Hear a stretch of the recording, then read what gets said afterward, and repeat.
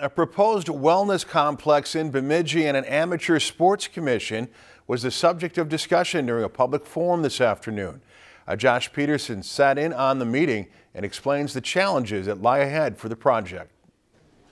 With a $10 million gift from Sanford Health on the table, Greater Bemidji says now is the time to act. Through the use of public meetings, Greater Bemidji and Sanford Health answered questions on the proposed wellness center, something that is expected to have a large economic impact. The new tournaments that could be held based on the new facility, it's about 9,900 hotel night stays and about a $3 million economic impact. The proposed complex would feature an aquatic center, a multi-purpose field house, and a 2-sheet iceplex. Sanford Health would build and be in charge of the wellness center, while the remaining portions of the complex would be run by Greater Bemidji and a newly formed Youth Sports Commission, which would be funded by a portion of a proposed 2% hospitality tax. The hospitality tax is not for the facility. The hospitality tax is to create an amateur sports commission.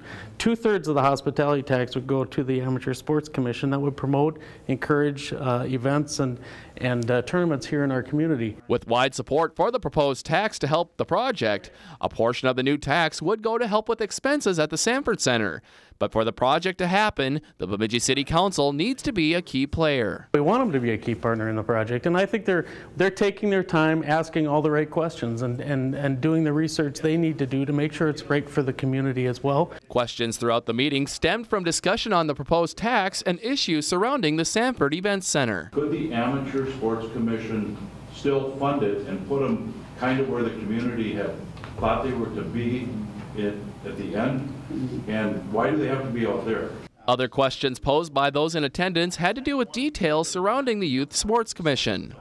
Are there any public details, any semantics available? How many people are on the commission? While many questions were answered, some still remain. And the hope for Greater Bemidji is that more questions are raised during the next public meeting.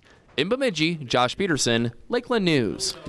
There will be 2 more public meetings held in December and possibly a 3rd session in January to discuss the project. If you've enjoyed this segment of Lakeland News, please consider making a tax-deductible contribution to Lakeland Public Television.